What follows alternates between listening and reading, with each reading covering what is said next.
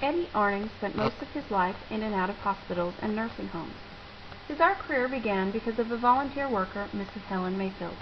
She handed out paper and crayons to the patients of the mental institute as a form of therapy. Eddie Arning was born on January 3, 1898, to German immigrants.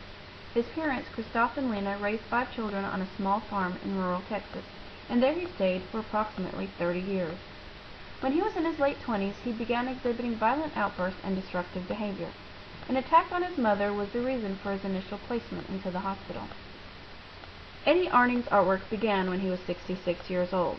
Initially, he drew pictures from his childhood, scenes from the farm and the nearby woods. Eventually, he started to collect magazine advertisements and recreate the images that he saw there. The picture Woman in Martini and Rossi is a great example of his work. In this picture, you can see how he put his own spin on the creation of it. Mr. Arning usually drew a frame around his artwork. The background is filled with vigorous, energetic lines, often with directional changes, as seen in the entitled work. As a finishing touch, he would burnish the picture to create a completed look. His early works were done in crayon but changed when he was introduced to oil pastels. His art career only lasted 10 years, but he created between 2,000 and 2,500 works of art.